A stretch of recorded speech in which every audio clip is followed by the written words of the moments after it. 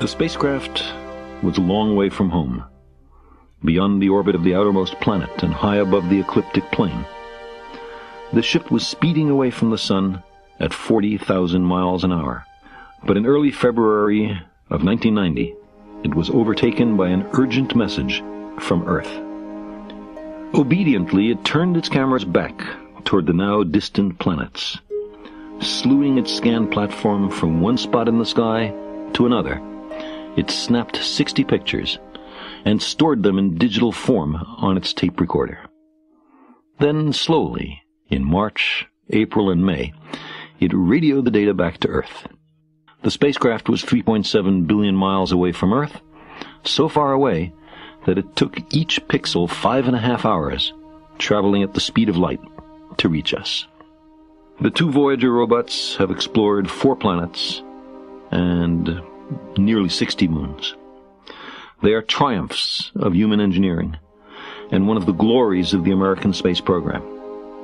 They will be in the history books when much else about our time is forgotten. The Voyagers were guaranteed to work only until the Saturn encounter. I thought it might be a good idea, just after Saturn, to have them take one last glance homeward. From Saturn, I knew, the Earth would appear too small for Voyager to make out any detail. Our planet would be just a point of light, a lonely pixel, hardly distinguishable from the many other points of light Voyager would see, nearby planets, far-off suns. But precisely because of the obscurity of our world thus revealed, such a picture might be worth having.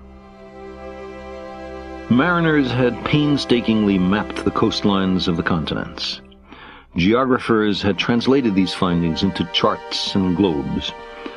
Photographs of tiny patches of the Earth had been obtained first by balloons and aircraft, then by rockets in brief ballistic flight, and at last by orbiting spacecraft, giving a perspective like the one you achieve by positioning your eyeball about an inch above a large globe.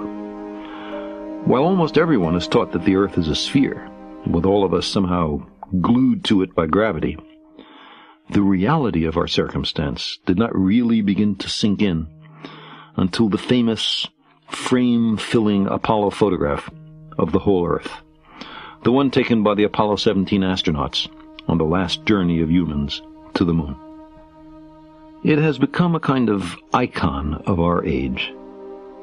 You can make out the blue of the ocean, the yellow-red of the Sahara and the Arabian desert, the brown-green of forest and grassland. And yet, there is no sign of humans in this picture. Not our reworking of the Earth's surface, not our machines, not ourselves. We are too small, and our statecraft is too feeble to be seen by a spacecraft between the Earth and the Moon. From this vantage point, our obsession with nationalism is nowhere in evidence. The Apollo pictures of the whole Earth conveyed to multitudes something well known to astronomers. On the scale of worlds, to say nothing of stars or galaxies, humans are inconsequential, a thin film of life on an obscure and solitary lump of rock and metal. It seemed to me that another picture of the Earth, this one taken from 100,000 times farther away, might help in the continuing process of revealing to ourselves our true circumstance and condition. It had been well understood by the scientists and philosophers of classical antiquity that the Earth was a mere point in a vast, encompassing cosmos. But no one had ever seen it as such. Here was our first chance, and perhaps also our last, for decades to come. At last, the time came. A mosaic of squares laid down on top of the planets, and a background smattering of more distant stars.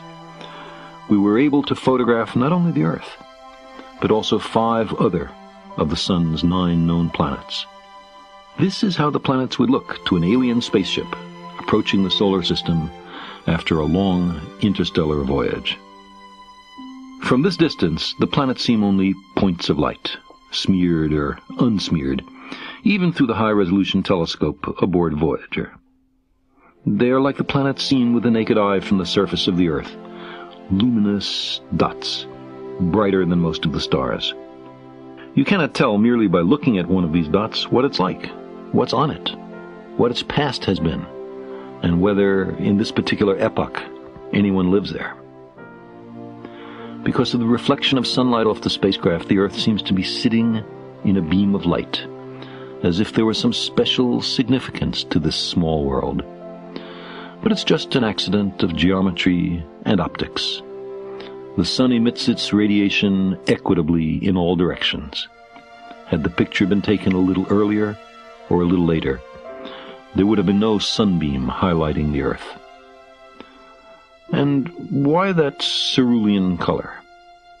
We can explain the wan blueness of this little world because we know it well. Whether an alien scientist newly arrived at the outskirts of our solar system could reliably deduce oceans and clouds and a thickish atmosphere is less certain.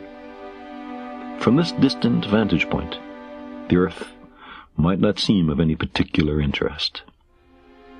But for us, it's different. Consider again that dot. That's here. That's home. That's us.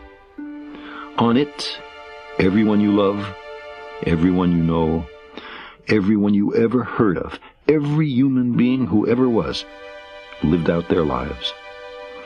The aggregate of our joy and suffering, thousands of confident religions, ideologies, and economic doctrines, every hunter and forager, every hero and coward, every creator and destroyer of civilization, every king and peasant, every young couple in love, every mother and father, hopeful child, inventor and explorer, every teacher of morals, every corrupt politician, every superstar, every supreme leader, every saint and sinner in the history of our species lived there, on a mote of dust, suspended in a sunbeam.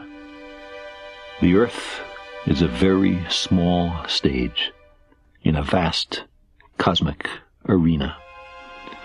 Think of the rivers of blood spilled by all those generals and emperors, so that in glory and triumph they could become the momentary masters of a fraction of a dot. Think of the endless cruelties visited by the inhabitants of one corner of this pixel on the scarcely distinguishable inhabitants of some other corner. How frequent their misunderstandings, how eager they are to kill one another, how fervent their hatreds. Our posturings, our imagined self-importance, the delusion that we have some privileged position in the universe, are challenged by this point of pale light.